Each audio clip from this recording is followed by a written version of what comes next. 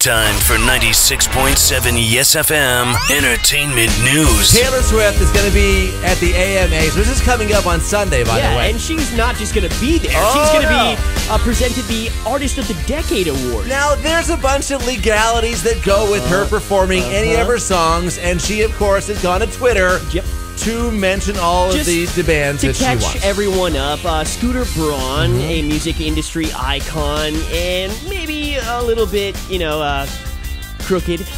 He bought Taylor Swift's back catalog, all of her past music, and now he's saying that she can't perform any of her old songs at the ACM Awards because that would technically be considered re-recording her music, which she cannot contractually do until next year.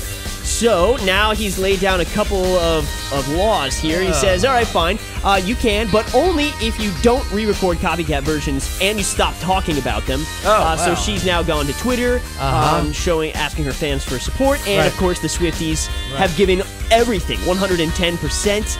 And it's not known if Taylor will have her tweet taken down or not because some of the tweets that she said and she had were kind of against Twitter policy, asking for a call to action. Okay, Matthew Perry. Yeah, from Friends. Apparently he has a thing for Courtney Cox. Yes.